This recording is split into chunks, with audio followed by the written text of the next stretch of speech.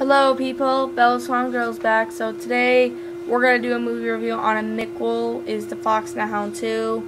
I had that movie in my collection for a while, but I'm not going to go get it. Well, when I was younger, I was a huge fan of this movie. I saw it when I was 8 years old, when it came out on DVD. I was really happy that I finally got that on DVD, so...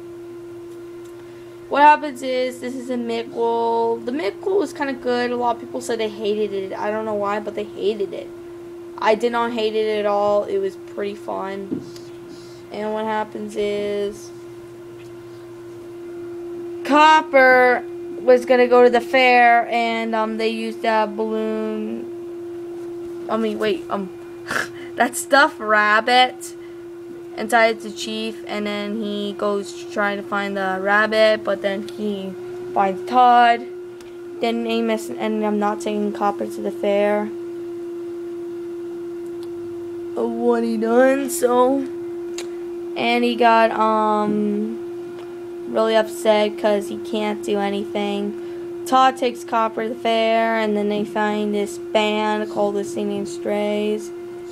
There's, you got Jim Cummings, who's doing Waylon Floyd. You got Patrick Swayze, who is the voice of Cash. Well, too bad he died, but he was one of the my favorite, actors. Reba McEntire as Dixie. And they're all pretty good actors and actresses. There's a couple songs in there that I really loved. It is a midqule. A lot of people don't like it, but I like this midqule. It's really good. So better go check out the midqule if you've not seen it. So yeah, go pause and get this DVD. It is really good. So what happens is Copper was singing Dixie's line when it was showtime, and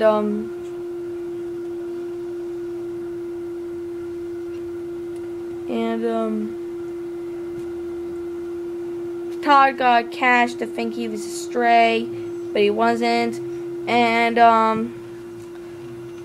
Todd thought Copper was not going to be his friend anymore because he joined the band and he's hanging out with them more instead of him, so he told Dixie, and Dixie wants to be in the band because she's jealous because Copper's in there. And now they are gonna see, what is this?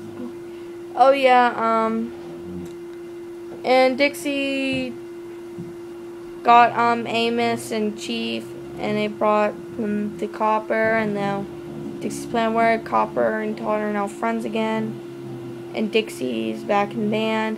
And Todd and Copper got mad because he thought Todd wanted to hurt him, but he didn't want to hurt him, so he just want to be his friend again. Dixie explained that to Copper, and then they said sorry to each other.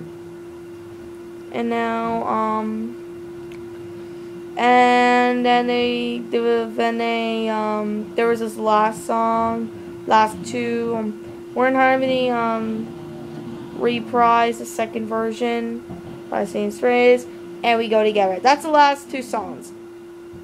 This midqule, I give it a 9 out of 10. It's really good. I really like this midqule in my opinion. So I don't know what my other movie review will be next, but you guys comment any Disney movie or any non-Disney movie. It depends.